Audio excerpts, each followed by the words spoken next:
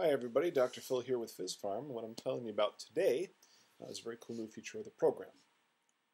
If you've been watching our videos, you know from a couple of months ago, we developed a way of measuring what's called the W prime, or the anaerobic work capacity.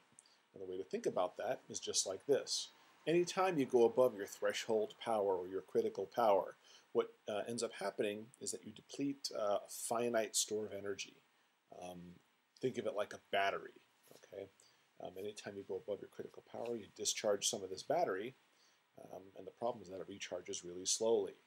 And that's why you end up getting really tired when you do hard interval workouts. You run down the battery, you don't give yourself enough time to recharge, and eventually you get tired.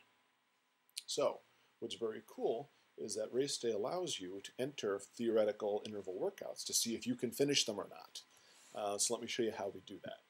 Click on the Try Utils menu, and let's just click on Calculators, and pick up the bike score manual entry, and that's great. So we can see for this particular athlete, they weigh 104 kilograms, and their critical power is just a rather pedestrian 200 watts. So great news. So let's say they're going to do an interval workout where they hold 250 watts, and they do that for 1 minute and 0 seconds at a time. And let's give them 20 watts recovery for 30 seconds at a time.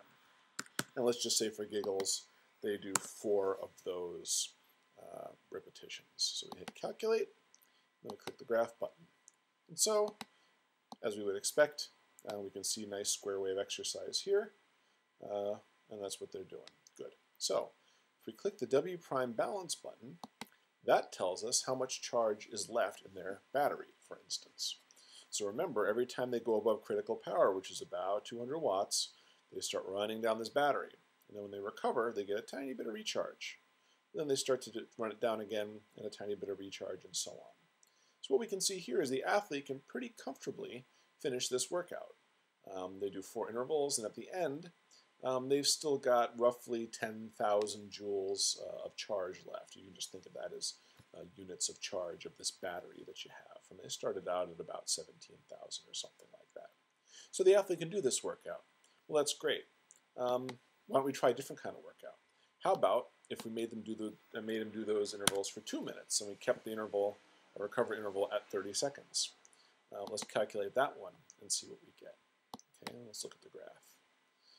Okay, what does the charge of the battery look like? Okay, now we're getting into more significant trouble. You can say during each interval, we're running down the charge, only recharging a little bit, running down some more. And we can see here that now we're down around 5,000. So if we started out about 17,000, we've considerably run down the charge in this battery that you run down anytime you go above your threshold. And we're in danger of really getting tired and having to stop. So let's go back again. Let's try a slightly different interval workout. Let's say, well, we're doing 2 minutes on. Why don't we see what happens if we do 2 minutes off?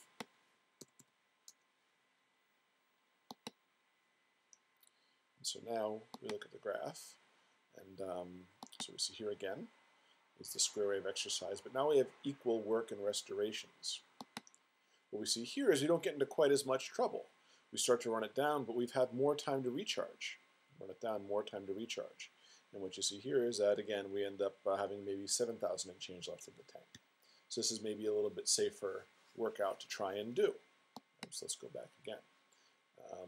Now let's say, okay, let's try only 1 minute of recovery, and let's try going a little bit harder. Let's say we try to do these intervals at 300 watts. What happens?